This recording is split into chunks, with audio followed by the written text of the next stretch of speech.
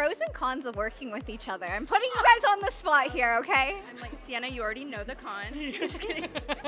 I want the world to know. I feel like it isn't as hard as like I thought it would be. Yeah. But we're very different people, I would say. Very type A, very type B. So maybe timing and scheduling and time basically management is really like my biggest complaint. Other than that, it's a great time. Other than that, it's amazing, and we look so forward to it because it's like our therapy. Now, same question, but pros and cons of working with Jeff. Same thing, maybe? No, I like, Jeff probably gets annoyed with me being crazy and all over the place, and I don't know, we're a little toxic. Maybe sometimes we get into little tiffs. They're usually my fault. Jeff, I'm sorry if you're watching this.